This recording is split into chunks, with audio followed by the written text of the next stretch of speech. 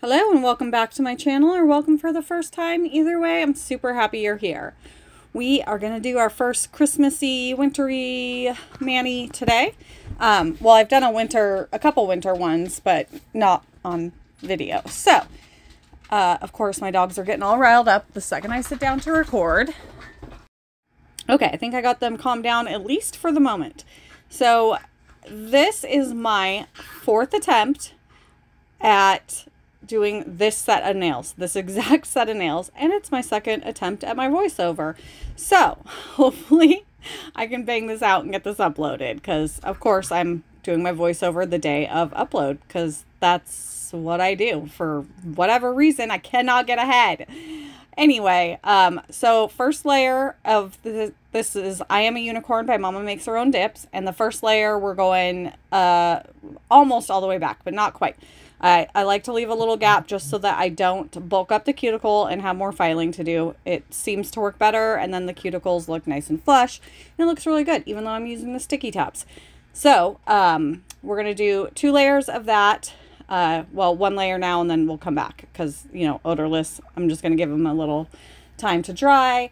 And then we are going to do this beautiful foil dip. Everyone's a Lobo. This I had some issues on, which is one of the reasons I had to keep redoing the mani, because I was, you know, doing my normal first layer pour over so that I didn't get very many foils. And then the second layer I would dip in and then pick up a good amount of foils. But then when I clear capped, I wanted to place a few foils where it was, you know, a little sparse.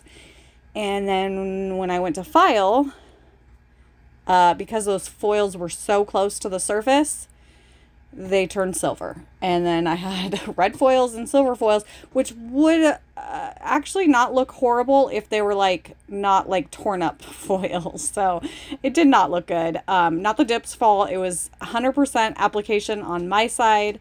So what I'm doing to alleviate that is I'm dipping in to pick up the bulk of the foils on the first layer.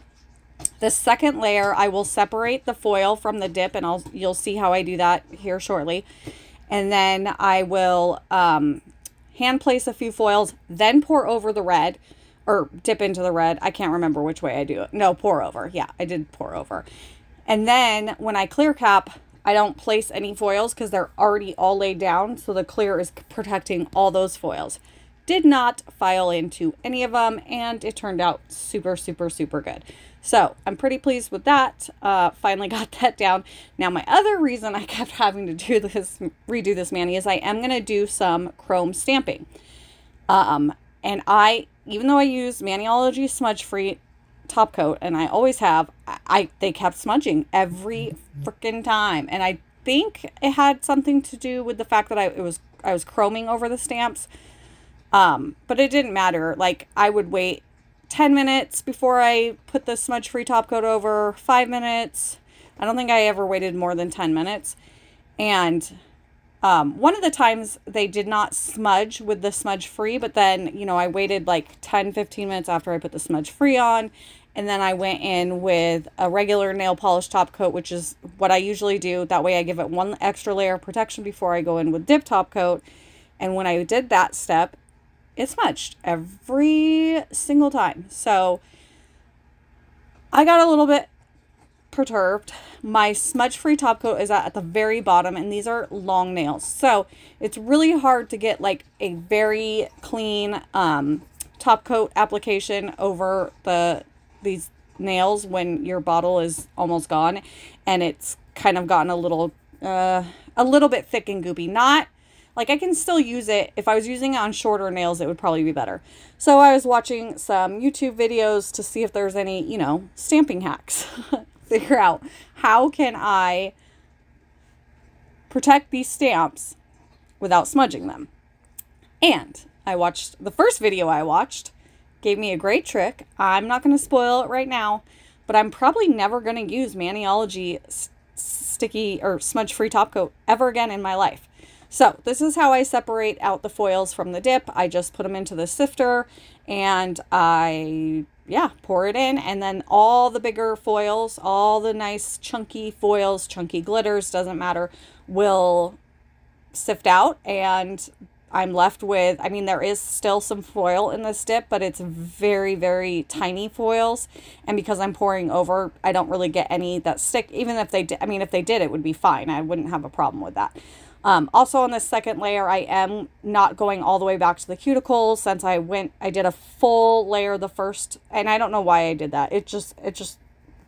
That's just what happened. So, it's fine. So I'm going to dip in, this, precision tool, into my liquid, just a little dab, and then I can pick up the foils and then I can place them wherever I want. So I'm going to go through, I'm going to place a bunch, and then I'm going to pour over the dip, and voila. So I'm going to let you guys watch. There's just a couple nails left to do, and then I will be right back.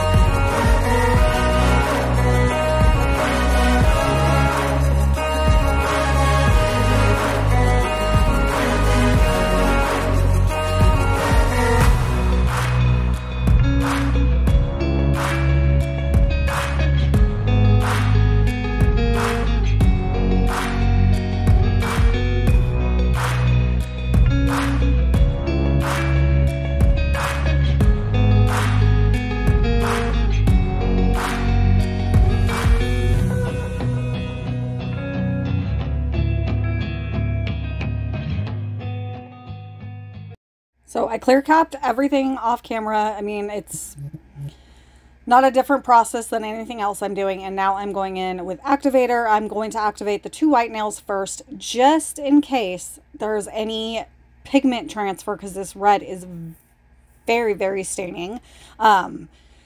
It stained my dip base brush pretty good, but all I had to do was take a lint-free wipe and some alcohol and wipe it off, and it was good. It was just fine. But I didn't want to, you know, I don't want any of that red on the white unless it's stamping. So there we go.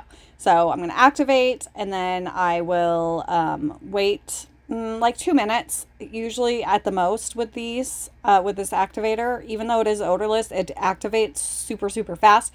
But I do 3 layers of activator because anytime I do less, it takes a lot longer for the nails to go click, click, click. I don't know. Hopefully you guys can hear the click, click, click. Once it does that, I know I'm good to file. I filed. And then I went in and I did my stamp. And I was like, oh crap, I forgot to hit record, which is fine. Like, really, I'm going to do the exact, it's just a different stamp. So I was like, okay, it's fine. I'm not going to redo this nail. There's no way. Not with the fact that I've already redone so many times. So I'm going to go in and I'm going to do the other nail, and it's the exact same process. Like I said, just a different stamp. It did take me, I think this is my 3rd attempt at getting this, not to do the stamp, but to get the stamp to lay on the stamper properly, because those big, thicker lines are a little bit more thicker, deep. I don't know. I didn't have enough of the black in it the first 2 times. So, cleaned off my palette or my stamping plate, and then this time it worked out great. Now you will notice it's like, huh, that's weird. The stamp is not big enough for this nail. Don't worry. We're going to fix that, and I'm going to show you guys how I fix that, but not right now.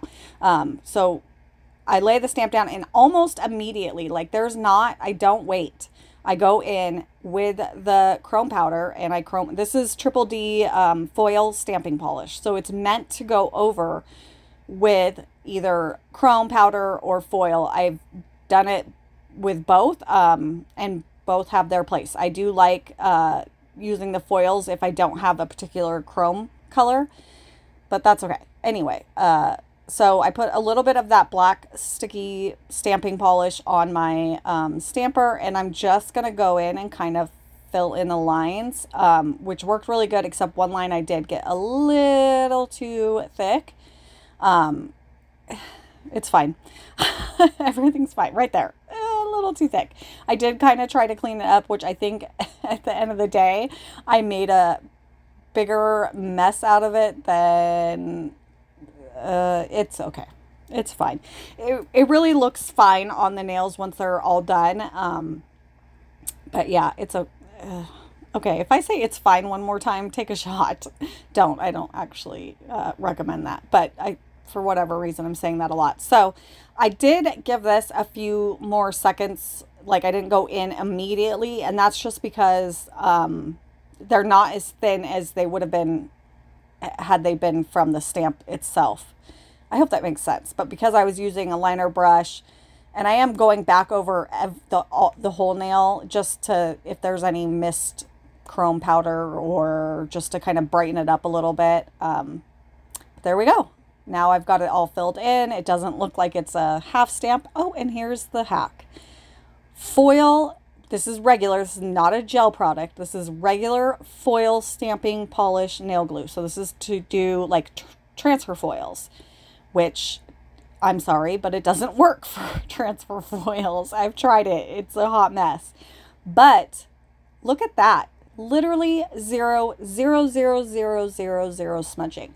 So I put this on, it goes on kind of like cloudy, like a milky white. And when it's dry, it'll be completely clear on the nail. And then I went over with a regular nail polish top coat. I did not end up using a dip top coat on these because I was running out of time and I really needed to get pictures taken so that I could get this voiceover done, so that I could get everything posted. And if I was going to go in with dip top coat, I would want to wait at least I'm going to say at least 10 minutes at the bare minimum. But when I'm doing them on press-ons, I usually honestly let them sit overnight. But you'll see here in a minute, they'll be dry and I'll do a nail polish top coat on top of them, and perfection. Foil glue, foil transfer glue, regular, not gel, for the win. Gel might work too. You could always try that. The foil stamping polish for gel. Oh my gosh, I'm done. I don't even know what I'm saying anymore. Okay, we did our activator. We waited 2 minutes, wiped off with a lint-free wipe and some alcohol, and now we're going in with our first layer of dip top coat, 3 quick swipes. Sometimes I tend to do a little bit more because I'm used to using the odorless dip top coat, which I don't do here. I'm using it's 3 Broke Girls or Amberly's Nail Corner, whichever one. I think on Instagram it's 3 Broke Girls, and on Facebook her group is Amberly's Nail Corner. But I do love this top coat. It does have an odor, so I do have to like stuff cotton up my nose, and I'm fine as long as I either leave the room immediately or leave the cotton in my nose until the odor that's lingering in the air kind of evaporates and is no longer an issue. But if I take them out of my nose and I can still smell and I sit there, I will get mild symptoms. Nothing like I've had in the past where it's like straight on like send me to the emergency room because I'm having an asthma attack, dip flu, but sniffles that night, a little bit stuffed up, you know, sneezing, whatever. So nothing horrible, but also not something I want to expose myself to on a regular basis. So there we did the first nail. Now we're going to go in with the second nail. And I was so happy. This is the Essie Gel Couture regular. I don't know why they call it gel, but I think it's because it's supposed to have a gel-like shine. I think it does. I mean, for a nail polish top coat, it's definitely one of my favorites. And boom, we are done. We've got all the nails top coated. I almost think the nail polish top coat turned out shinier than the other, which is really weird because Amberly's Nail Corner is one of my favorite top coats, but that's okay. This is Peppermint Swirl, and I'm not going to tell you where I got it or anything like that until Friday's video. So if you want to know anything about that, you're going to have to watch Friday's video. It is an unboxing, so I recommend watching that video. But we are done. Gonna cuticle oil up my other hand for no other reason than I wanted to. And we'll talk about that more later, like what's going on with that hand.